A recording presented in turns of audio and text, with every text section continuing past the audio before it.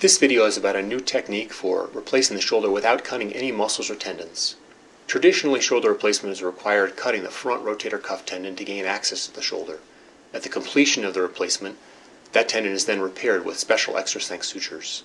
That works most of the time, but about 10% of cases that tendon repair does not heal or does not function properly. That tendon is very important for shoulder function, and when that tendon repair does not heal, then the shoulder replacement doesn't work properly, and often that requires further surgery to fix. I believe that in surgery we should do the least amount of harm possible while still fixing the problem. Thus, I've developed a technique for shoulder replacement which does not involve cutting any muscles or tendons. The benefit of this technique is that then the patient can use the arm from the very beginning. They don't have to wear a sling, and they can move the shoulder from the very beginning without worry that that tendon repair will re-rupture. There are still some limitations. I still ask people not to push or pull with more than 5 pounds of stress because the implants themselves still need to ingrow into the bone.